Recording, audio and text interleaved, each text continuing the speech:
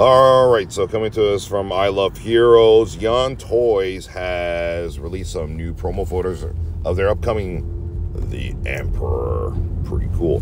What's interesting about this figure is, see, these third parties, sometimes they do some good things, man, I tell you. Two alternate head sculpts as well. That's a nice feature. It comes with lightning effect. Nothing too over the top, but again, you know, enough. It's the Emperor, right? So 12 inches tall.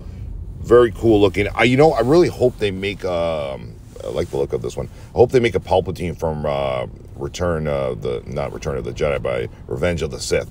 And his attire when he attacks Mace Windu, that famous scene against Mace Windu and Anakin Skywalker, where that just really changed the whole universe right there, that whole epic scene right there. That'd be cool for them to do that one. But anyway, this one looks really, really cool. Once we find out pre-order details, we'll let everyone know. They've also done an Obi-Wan Kenobi one. If you guys want to check that one out, it looks pretty decent as well. For now, you guys can head on over to Twitter X to I Love Heroes and check out more over there. All right, thanks for watching, guys, and we'll see you in the next video.